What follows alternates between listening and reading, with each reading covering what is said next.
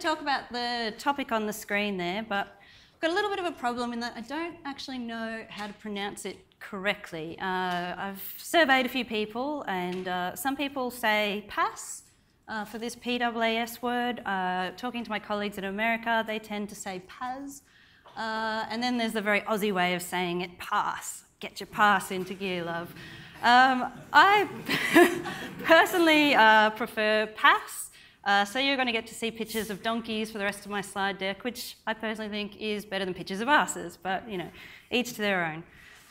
So today I'm going to give you just a really quick intro to what PaaS is, and then a bit of an intro to OpenShift. That's just to set the scene. I really like to spend most of the time doing a demo and addressing any questions.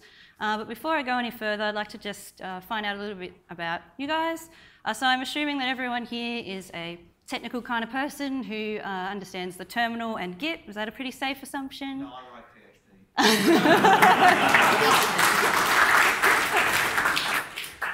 PHP. So I guess we're going to find out what kind of languages. Who writes PHP?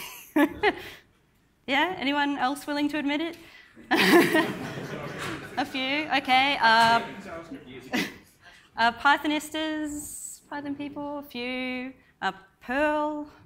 Yeah, what about Java? No? A few. C, C++, .NET, Assembler, something else? Okay, so a pretty good range of things. So what's this PaaS thing anyway that I'm talking about? So PaaS stands for Platform as a Service, and as all the other as a service acronyms are, it's talking about cloud computing as a resource over the network, usually the internet. So the resource in this case is an application platform. So what does that mean? It's a platform that may include things such as the web server, the programming language, runtime, say databases, dev tools like cron or your CI server. Basically everything other than your code and its data can be part of the platform. Of course, PaaS isn't the only thing in the cloud. A lot of the time when I go around and start talking about PaaS, people say, oh yeah, EC2. No, EC2 is infrastructure as a service. So that's one layer below, and that's things such as your servers, your VMs, storage, networking services, the infrastructure level. Then we also have software as a service, of course, the most prominent example being webmail, like Gmail or Yahoo, but also things like games, CRM systems, and the like. So one way you can look at this is it's a bit of a sandwich, I guess, different layers of abstraction. So you've got your infrastructure level at the bottom. If you buy infrastructure as a service, you're going to have to still set up those servers, put an operating system on them and whatnot. The next level up is your platform as a service. So that's going to give you all of that type of configuration already for free. And then the level on top of that, of course, your SaaS. So if you're using someone else's software then on the web, then you're using SaaS. And you can layer these things on top of each other, but of course you don't necessarily have to. So why bother with all these complicated acronyms? Well, there's quite a few advantages. I think the big one for developers is focusing on your code rather than the config. You know, we're not sysadmins. We don't want to spend all day in config files trying to figure out what's wrong with the web server. This kind of abstracts all of that kind of thing away. Also speed. If you can deploy quickly, you can redeploy quickly. You can iterate, all that good agile stuff, and keep improving your product. You have a fast cycle time. Also, it's just convenient. It depends on the individual PaaS you're using, but with a lot of them, deployment is as simple as a git push. And it's something that's already part of developer workflows. It's something that's quite familiar. Also scalability. Again, it depends a little bit on the PaaS that you use, but scalability is something the platform often will handle for you automatically. So you can start some app and just start small, push it out there, and then when all of a sudden you're getting 1 million hits a day, it can scale up without you having to worry about it or even having to have thought about that in advance. Also efficiency, rather than going and buying all your own servers and then only using a small part of the capacity. If you're sharing, obviously it's a more efficient system.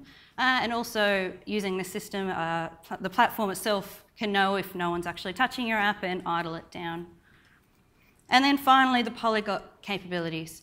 So, I mean, you're probably well versed in a particular stack that you like to use, but hey, what about if you wanted to just try running your app on some other stack, or just try out another stack to see what it's like?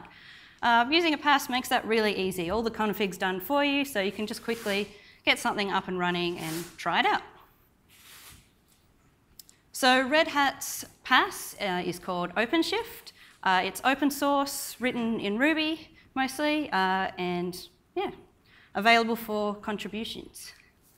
So OpenShift actually is a term for 3 different projects though. So we've got OpenShift Origin, which is the upstream. So that's where you can get in, you can grab that code and run your very own private cloud platform, do whatever you want with it. We also have OpenShift Online, which runs on Amazon. So that's our public solution. So you can go on there, anyone can sign up for free and run 3 free apps in the cloud. So that equates to 1.5 gigs of RAM and 3 gigs of storage that you get for free. There's also a paid tier, which unfortunately isn't available in Australia, so you need a US credit card and whatnot to be able to access that. And then finally, there's OpenShift Enterprise. So if you're a big company and you want Red Hat's help to run a cloud privately, yep, there's a solution for that. So how does it work? I'm going to steal a pretty diagram that someone else made to help with this, because this gives a pretty nice overview. So we've got, we start at the top. So it runs on RHEL, Red Hat Enterprise Linux. So this is enterprise grade stuff. It can run in all sorts of different environments, as you can see there. And we have our various RHEL nodes where the applications reside, and also our broker. And there's a RESTful API you can use if you want to contact that broker directly, as well as other tools available. And so inside those nodes, we have gears. So this isn't an LXC-based system like some of the others. These containers are secured with C groups and SE Linux. So that's how they do the containerization. And yeah, high density, of course, comes along with that model. So in terms of the developer workflow, so you create your application your usual way. There's plugins for Eclipse, and more recently IntelliJ has added some things, but most people just prefer to use the command line. So you create your application, spin something up. You create a gear in the cloud, so that's our term for the container, and inside that container you have cartridges. So cartridges are the actual application components. So they've got some examples there: Java, PHP, Python, Ruby. The 3 main databases are MySQL, Postgres, and Mongo. And other notable things that aren't there, Node.js is supported. I think that's the main built-in one. But because it's all open source, there's anything you can think of. Someone's probably already built a cartridge for it. And there's also the custom cartridge for you to do your own things that way as well. So you do your code, do a git push, and just push it onto the platform. It's as simple as that. And yeah, there's some extra tools to help you out. So, support for Maven, for Java builds, and of course JBoss and all the enterprise grade stuff that goes along with that. Jenkins you can add with a click of a button, and yeah, of course, Apache. And then the auto scaling. So I think everything other than the custom cartridge can scale by default, as long as you create it as a scalable cartridge to start off with, and that's using HA proxy to load balance across your different gears. Where am I? Here we go. So we've gone there. All right, that's the theory. Let's have a bit of a look at it. So I've got a demo. I'm going to make a Java app. Sorry about that for every other language group in here.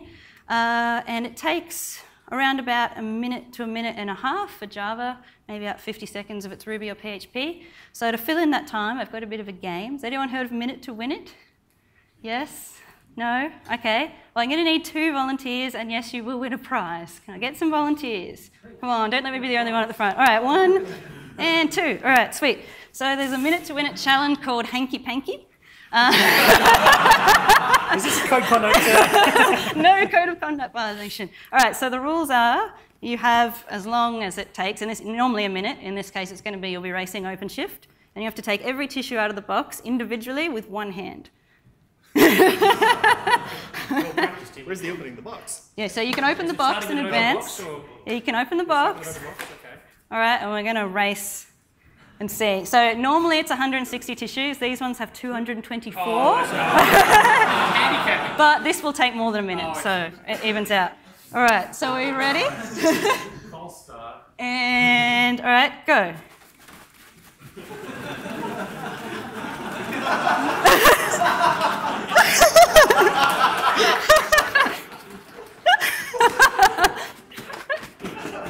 trying to think of an analogy. All right, OpenShift's doing its thing. You've got to beat OpenShift to get the prize. We're creating. Oh, there's a little bit of cheating at the end there. Hey. I'm not quite as good as my wrist as Tom. I think at one point about 70 came out at once. Yeah, I think there was a little bit of cheating there, but all right. We have a winner and OpenShift's still going, so.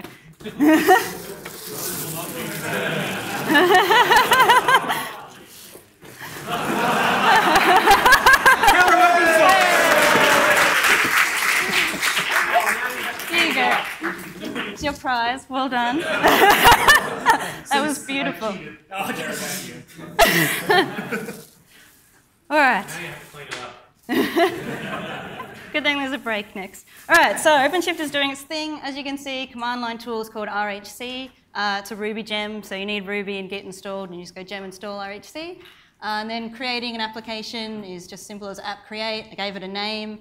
So I'm using one of the JBoss demo applications, which is called Greeter, but I've modified it slightly to do insults instead of normal greetings. So the command was just do that, and then the name of the cartridge I want, which is JBoss. And scaling, no, because I haven't added that option. So as you can see, so the broker went, it found me a gear, it set up DNS, and now it's given me some details. I've got the URL of my new app, and that's the kind of standard form. You set a domain when you sign up, so my domain is codemiller1, and then it's your app name -that.rhcloud.com. You've got SSH details, and your Git clone is done automatically for you. So if we now go and have a look in there,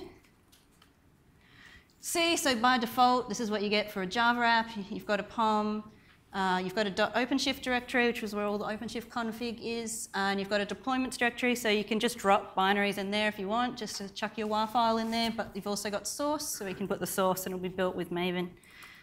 So in .OpenShift, we've got a few things. So marker files, it's just a way of setting things, like if you want, for instance, hot deployment, you just add a file in there. Extra config, so that's the JBoss config if you want to alter it, and action hooks, so you can add scripts in there to do various things during the application lifecycle if you wish to. So I'm going to set up a Greeter app to run on OpenShift. So to do that, just copying the source across and the POM. The POM is going to need to be edited slightly. Oh, this is a bit messed up. This is a recording, so, all right, never mind, that might not work. Anyway, basically all it was adding an OpenShift profile, for those that do know Maven and Java, at the bottom. So that was the only change to make there. So if I add those, type really fast. All right, so now I've got my app code there, but I'm going to need a database, so I'm going to add my SQL. So do a cartridge add. So to be fair, I didn't speed up that first part. That really was how long it took to create the application, but these bits I have sped up.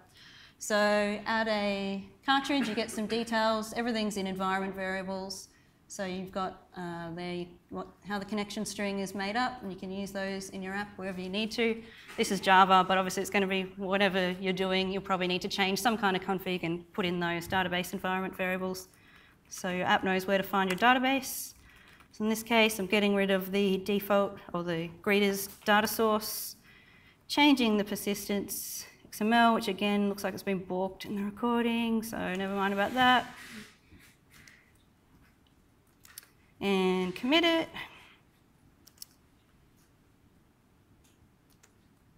Go. Right, now let's say I want to build my app on Jenkins and then have it sync across when it's done if the build is successful.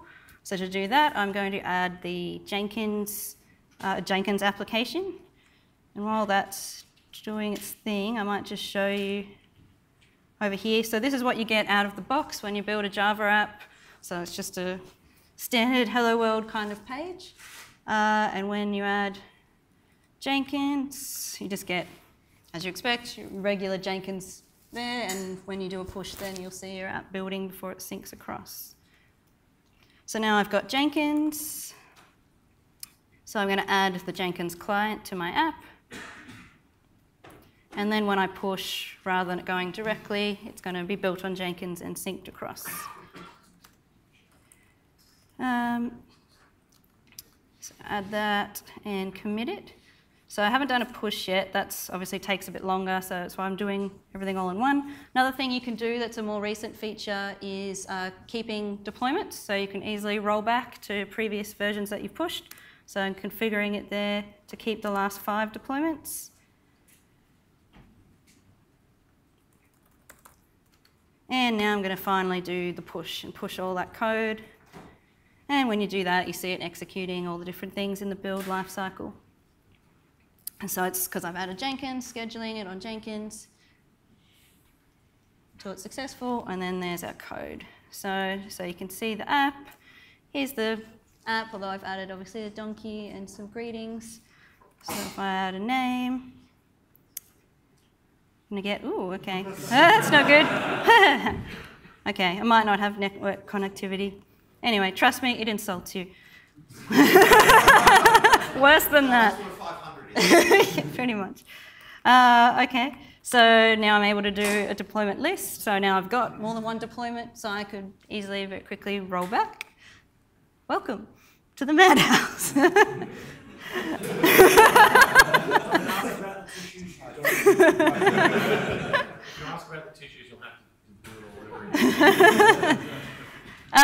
So you can at any time do an app show, which is going to give you a whole bunch of details about your app, including the database details. So the point of that is I might want to do, say, some port forwarding, which is another easy command built in, so that I can then grab my data and put it in that database, because JBoss app by default just uses an in-memory database. Now we've got one that's actually a proper database, so change that. And then once you've got your port forwarding, oh yeah, so here's my import SQL with all those lovely Shakespearean insults. So then you can just use your regular MySQL or Postgres or whatever it is you're using, grabbing those credentials. Oh dear, there we go. And import in that data. What else have I got? Oh, SSH. You can SSH into your gear and take a look around. So this is what you get. So we've got a few different things. We've got different folders for the different cartridges that I have, so JBoss, Jenkins and whatnot. We also have, if you look in JBoss, yes, your typical JBoss directories there, if you're familiar with that. Then we have the application root. Has a few things in it. So we've got our repository there. So obviously that's the clone of our Git repo. We also have a directory there called data, and that's significant because it's persistent. So unlike some of the other solutions out there, there is a way to keep things persistently across builds. You just have to make sure you put them in this data directory. If you don't want things wiped away, obviously, when your Git repo is cloned again. So we've got SSH. So very quickly, I don't know how I'm going for time. Chris, do I have long? 5-ish minutes. 5 minutes? Okay, so quickly finish this off. All right, so deleting the apps, again, just another RHC command. And now just to quickly show you a scalable app. So Ruby that scales using Ruby 1.9, and it's as simple as adding -s. So I want it to be a scalable app. And then now, of course, we have scaling, yes. And I have sped this up, but yeah, I think it was about 50 seconds to spin that up here on my hotspot. Okay, so once I've got that, the next step, so normally this is auto. You wouldn't need to do anything. If you get enough traffic on your site, there's an algorithm that will automatically scale up for you. But to actually demo that, that recording's done weird things, but anyway, all you do is add a disable auto-scaling marker file. So just literally touch the file and then add it with Git. And push that, Git commit and push. I think it's like in the word wrapping.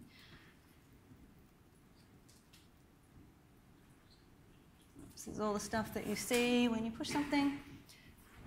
So this time there's a few different things in here. You can see that HA proxy is now involved. Yes? The gear that you're creating, is that on the laptop or the cloud? No, in the cloud, yeah. This is all online. I don't think it may have network issues, but this is what I loaded earlier. So yeah, here's what you would get out of the box. If I take away full screen, you can see where that is. So it's ruby.scales-codemiller1.rhcloud.com. Just the demo page. And then also if you then, because it's a scalable app, go /HA proxy status, and then shows you all the details of the scaling. And if you then scale it up, so to do that, there are a couple of different ways, but one way to do it is to SSH in and just run the command add gear with the name of the app, the UID, and the namespace, which again is not printing so nicely.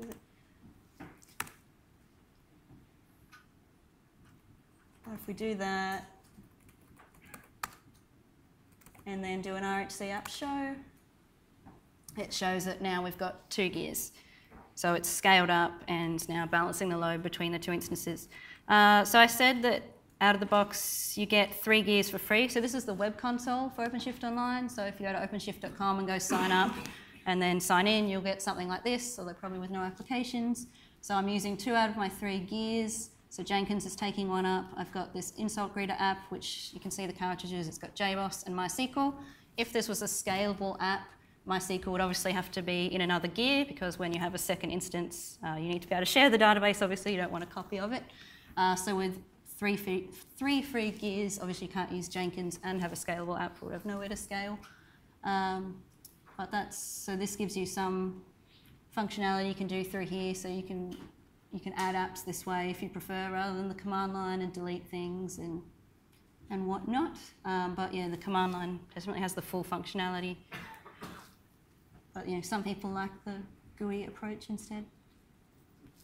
And I think that's most of what I wanted to demo, but does anyone have any other questions? Yeah?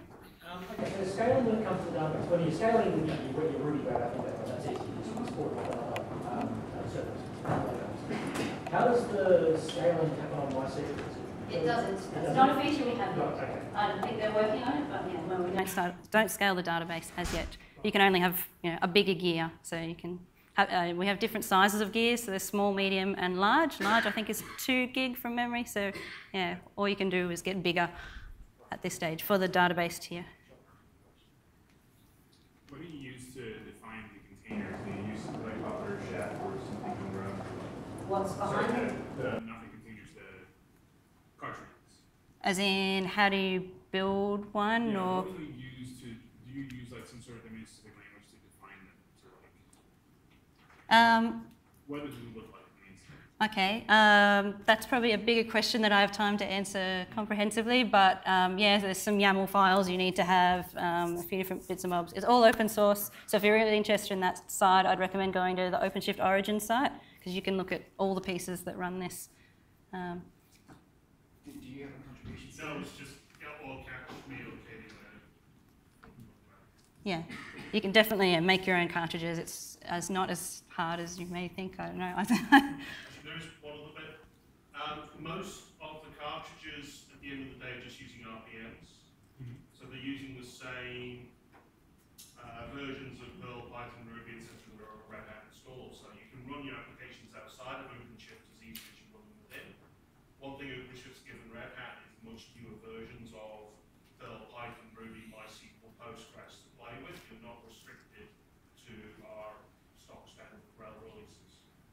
Right. That looks like it. So everyone please thank Katie.